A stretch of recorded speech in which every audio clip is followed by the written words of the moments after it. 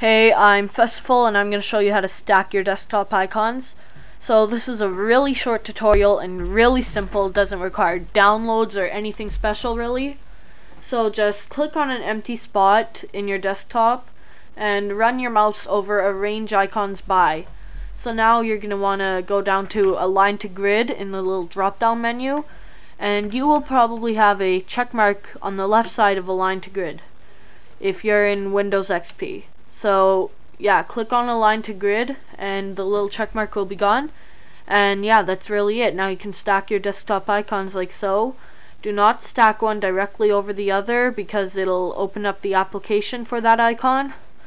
And yeah, like I said, no downloads or anything, so if you didn't get this or you missed it, just rewind the video or look in the description for it.